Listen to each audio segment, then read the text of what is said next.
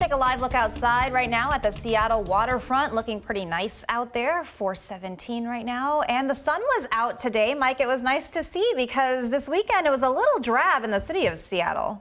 A little drab. It was a lot drab. In fact, the big story today is the fact that you can actually see the waterfront out there. We had that dense fog in place throughout most of the weekend, but the good news is it's going away. But as Greg alluded to earlier, the not so good news is it will be replaced by rain. I'll show you that in a moment, but let me show you SeaTac because I wasn't able to all weekend long. Gorgeous. Whoop. Okay, where'd you go? There we go. Everett Payne Field, it makes a great substitution there. Again, we couldn't see this all weekend long. If you were with us during the weekend shows, you couldn't even see the runway lights or any of the cars in the foreground. So things moving in the right direction there. But here's a glimpse into the future as we look off towards the west. There's Westport. We've got rain moving in there, and that is headed our way over the next few hours. So here's what to expect. No more fog, at least until next weekend. Showers will push in overnight tonight. Weak system for the first one, but it looks like the one that we're tracking Wednesday into Thursday could be a little more robust, but doesn't have any flooding concerns with it. I'll walk you through that in a moment. And then it looks like we're going to do a repeat next weekend.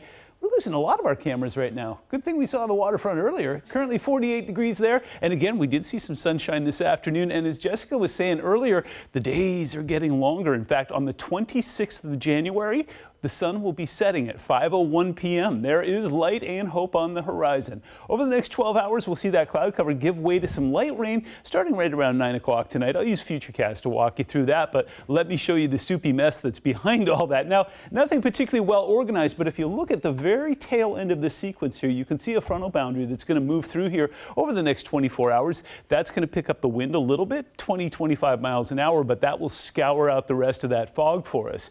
Temperatures sitting very politely in the mid-40s in Bremerton, some low 50s in Renton, Olympia, and Chehalis. Even Hoquiam's getting 50 degrees right now, 44 in Bellingham, and 43 in Mount Vernon. Let's take a look at the future. So as we go into the afternoon and evening here, you're seeing some snow way up high. I'll show you snow levels in a moment because that's part of our story too. A little bit of a rain shadow that'll set up over top of the Puget Sound around 8 o'clock tonight. And then just everything that comes through is going to be fairly light and sporadic. In fact, by the time we get to tomorrow morning at 8 o'clock, most of the showers are pushed up along the foothills there. Some light showers out towards the coast, and the snow keeps coming down in the passes there, but no big deal. We're not expecting anything in the way of any travel impacts. Tuesday at 5:30, about 24 hours from now, again, showers will just kind of taper off and hang out along the eastern side of the I-5 corridor.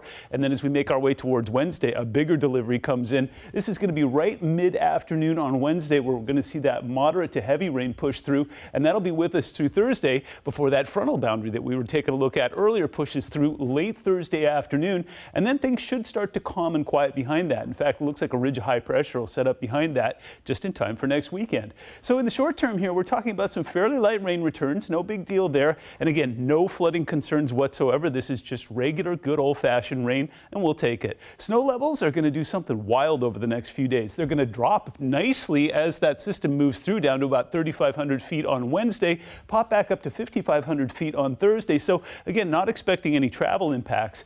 Next weekend, high pressure builds in. The bad news is the snow level goes way up to 10,000 feet. The good news is we're not expecting much precipitation, so hopefully no rain on our new snow. Anyway, if you're planning on heading up between now and Tuesday afternoon, it looks like we could be tracking about another half foot of snow up towards Stevens Pass. 7-day forecast shows overnight temperatures touching down in the mid-40s overnight. We'll get ourselves into the upper 40s on Tuesday. Rain Wednesday, Thursday, and Friday, and the fog returns again next weekend.